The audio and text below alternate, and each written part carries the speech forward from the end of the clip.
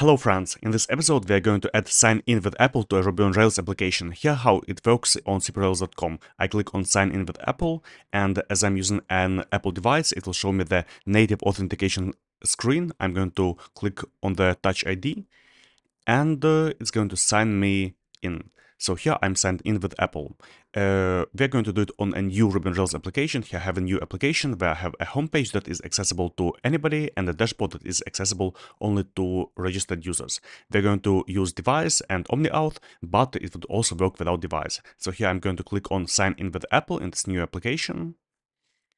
Again, it's showing me the Apple sign in form.